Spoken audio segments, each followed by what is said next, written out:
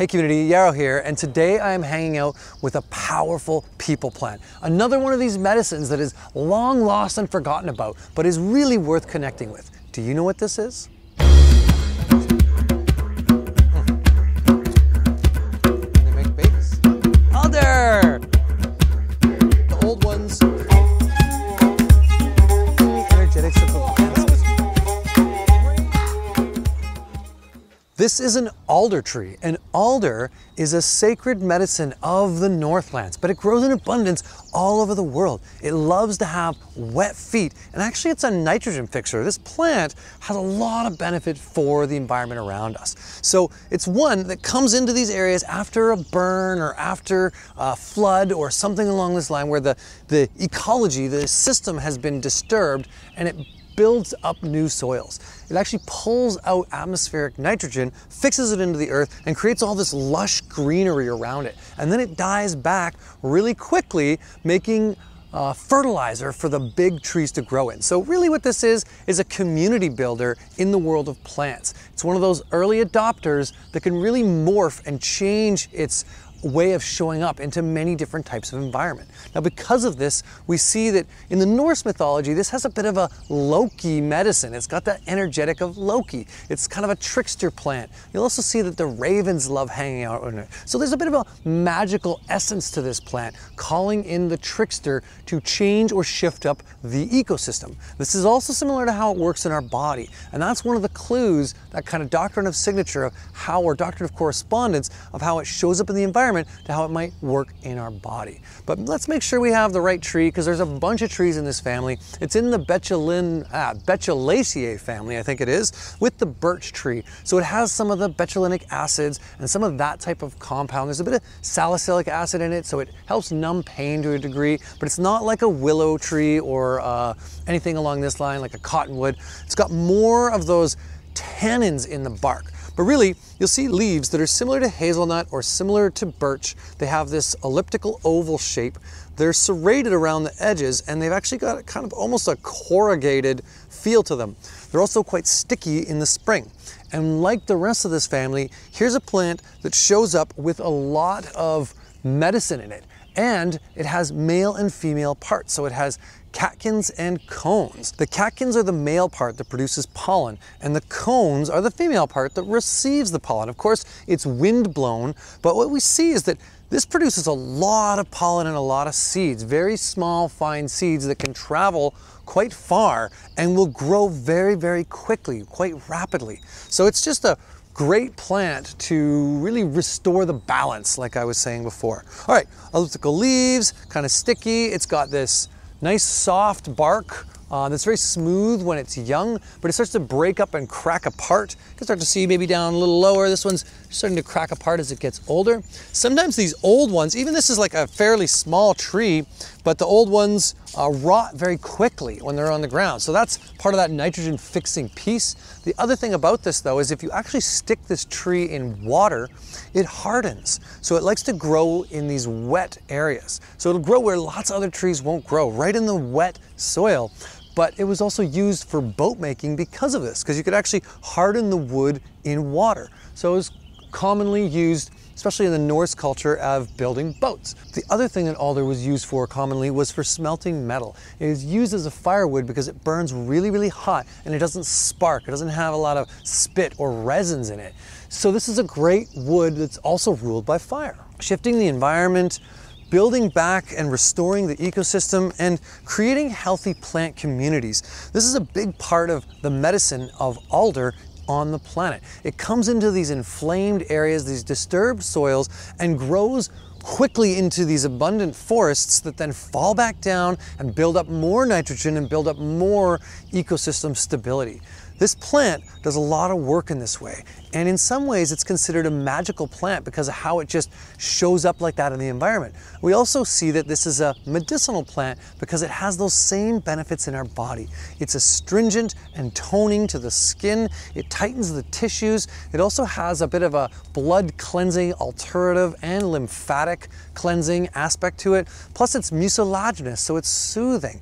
It's got a lot of these really beneficial qualities for an inflamed body. So if you find yourself in an inflamed state in some form, some capacity, this might be one of those medicines you want to look towards. Before we get into the therapeutic benefits of alder specifically, I want to talk about the parts you'd use as medicine, because this is where the chemistry is. This is where the magic in this plant is. So like many plants, the growing tips are often the best medicine. So in the spring here, these young shoots and leaves are perfect to be harvesting. You also find that the bark on the growing edge, this cambium layer here on the bark, is also a really powerful medicine. Even just giving it a nibble, I can taste that medicine in it. I can taste that astringency, that toning effect of it. We'll also find, because of that, the growing tips, and like many plants, the sexual reproductive parts act as part of that medicine too. So I'm gonna be looking towards these little catkins, I've got some in my basket, and these cones as part of my medicine too. So when we're going to make medicine with alder, again, the best thing to think about is where is the energy of the plant. In this case, it's in the growing tips, and it's in the catkins and the bark and the cones. Harvesting leaves, cones, and catkins is easy and intuitive. You just try to do as little damage as you can to the plant, but you know that you're not going to hurt the plant all that much by harvesting these parts. But when it comes to harvesting the bark, on the other hand, that's where we have to be a little more careful, because if we cut a ring around this tree, we've cut off the blood flow and actually killed the tree. So we want to do this gently and respectfully, because we can really damage a tree this way. So one way to do that is just to harvest a single branch and then take all the bark from there. Or another way to do that is to cut strips down versus along. So in this case, I'll give you an example. We might cut a strip just down the bark like so, maybe taking 2 or 3 strips from the same spot if we're going to harvest off of a main stem like that, just like so. And what we're really looking for in this is the cambium layer. Now, I wanted to do this for 2 reasons. I want to show you this medicine as it changes, because here's some of the magical quality of this. This is red alder, and it starts to shift and turn to this bright red color as the bark dries. So I've got some from a couple of days ago here, which is dried and turned bright red. This will eventually turn red too. And there's an old myth around this, how woodcutters would cut this tree and they would see it bleeding and not want to cut it again, thinking it had some human qualities or some animal-like qualities. Anyway, it's just part of the mythos around this powerful medicine, and really in that inner cambium layer, in that red part, is where a lot of the medicine is. Medicinally speaking, alder is immunostimulating, which means it helps to turn on the white blood cells and get our whole body on the fight for, hey, something's in our system that we need to get rid of. It's also got some antiviral, antifungal, and anti-pathogenic in general properties. So it's good for helping with infections of all different types. This could be an infected wound, or this could actually be a fungal or bacterial infection or a viral infection on the skin or in the body. Externally, we would make it into a wash. So we might take the bark and the leaves and do a decoction and then make a rinse. So we might put that on with a sponge bath, or actually get in a bathtub with a bunch of alder in it, or something along this line. We would use that if it's going to be something like eczema, or weeping eczema is a classic one because it's astringent, so tightening the tissues. Psoriasis, or any of these types of things. If there's wound care that's needed, we might make a salve topically by doing it in an oil and put that on externally, and it has those same properties. And if it's something that's an infection on the skin, we would do either a liniment would be the best way. We might do a sponge bath as well and turn into a very loose liquid that could be put on specific areas. Things that we'd use it for that way would be like scabies or lice. These are classic things that alder was used for. Also crabs or any kind of pathogen like that, anything like that. Even a fungal foot infection you might use this for. It's also classically used externally for things like sore feet and sore hands. It's got anti-pain, analgesic properties that are going to help it work with numbing the pain of arthritis or rheumatism. So this would be great for those tightened, sore joints. We'd also see this for sore feet from running too much. So one of the classic medicines in the spring that First Nation cultures of this part of the world would do was they would make a foot bath where they'd use toning astringent herbs like alder and uva ursi and other herbs like that in a bath where they'd put their feet in it to tighten the tissues of their feet to strengthen them so they could walk barefoot in the summer. Aha! Here's an idea you might want to try at home, is if you like to get out and barefoot garden, well, make yourself an astringent tea to soak your feet in at nighttime. Internally, alder has a lot of benefits for the body as well. In TCM, it's considered to transform the fluids, which means it's useful for the digestive juices and bile, but also as an alternative for the blood and for cleansing the lymphatic system. So great for things like tonsillitis, or any kind of inflamed lymph nodes, and just to kind of clear out toxic load from the body in general. Again, that immunostimulating effect is going to help move out what no longer serves us. We might make this into a gargle. One of the classic medicines it was used for is for pain in the mouth, for sores, for canker sores, for gums that are infected. We might use an alder tea as a gargle, as a mouth rinse. You can also use it just to change the ecosystem. If we're classically getting a lot of infections, well, this might be one of those medicines we can just chew on alder twigs or bark or make a tea with it. I often, even just when I'm in the forest, I might take a little piece of alder and just nibble away at the cambium layer. I just love nibbling on plants like that anyway. Makes me feel sophisticated. A little bit in here, just thinking about it like I was smoking a pipe. Yes, life is amazing. But we see that this medicine also has benefits for the whole digestive tract as that anti-inflammatory. So we make a tea with it, it's going to help combat inflammation, especially if our microbiome is, we have dysbiosis or some kind of SIBO or internal microbiological infection like candida. This might be a medicine for a short period of time. Again, any of these antibacterial, antipathogenic plants are slightly anti-life, so we take it for too long, it's not going to be good for our good gut bacteria. The other thing to note is that fresh alder has a bit of an emetic effect if we take too much of it. So it might make us vomit if we take too much fresh alder.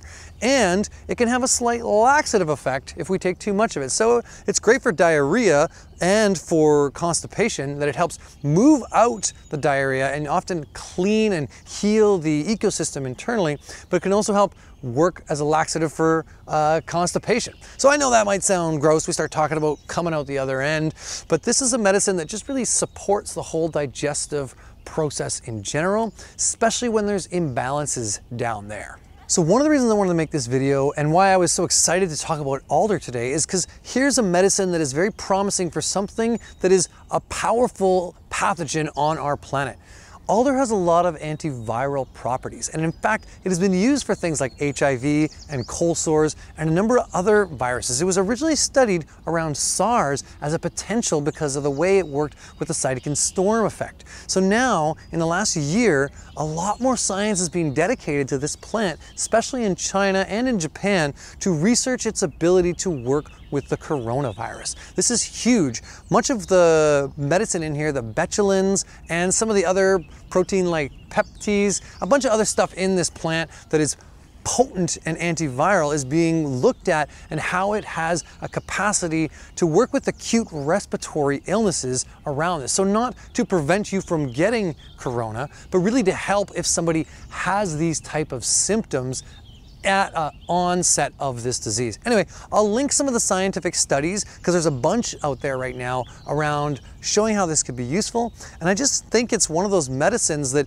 we need to talk more about, these plants that can help when we have imbalances. Again, here's a plant that works with major imbalances in our ecosystem and has the ability to restore a healthy immune system and support us with antiviral properties. So anyway, if you've heard about this effect with alder, about it working with the coronavirus, or even if you've started to use it in any form that way, I'd love for you to share in the comments, because I think this is a way in which our herbal community can grow, is by the anecdotal evidence of each other and building stronger community voice around working with different medicines.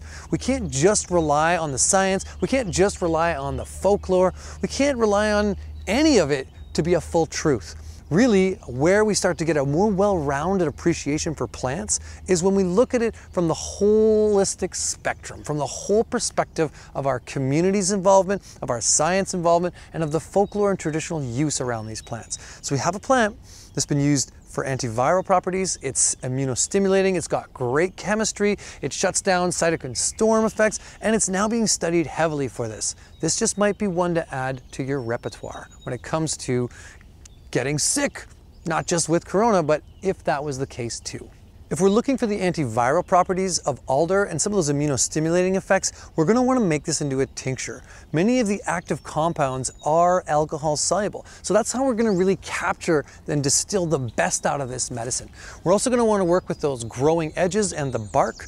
If we're going to use dried bark like this, which is easy, we'll make it into a 40 to 50% alcohol tincture. If we're going to use fresh plant parts, we're going to use 75% to compensate for the water in it.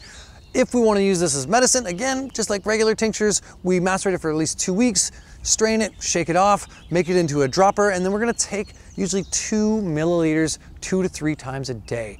If we want to make this into a tea, we're going to need to drink at least 2 to 3 cups of this tea, and we want to do a decoction. Now, of course, there are other ways to make this, like the liniment and the scrubs and baths and gargles and all that kind of stuff. But really, all in all, here is a medicine for our time that is easy and grows around us in abundance. It's one that many people don't use, and it's underappreciated. A lot of people think of this as a garbage tree, but it has so much benefit for the ecosystem. One of my favorite things about this plant is that it actually grows some of the best oyster mushrooms in the West Coast environment. So we often will cut this down and we'll grow out shiitake logs or oysters or turn it into a food forest, but we'll also use it as a hugelkultur underneath our garden beds and just offer up more nitrogen to the soil. It's got so much mythos and old world medicine around it, ruled by Loki, energetics of fire and water, and just such an ecosystem restorer, a plant medicine for the people of our time, of the ages. Here is one that you should be looking to for any kind of pathogenic issue in your body, especially on the skin, but also internally in the digestive system. Anyway, I hope you got a bit out of this video and learning about alder medicine, an underappreciated plant of our time. Thanks for joining me, and let me know in the comments below some of your uses or if you've ever worked with this plant. Ciao for now.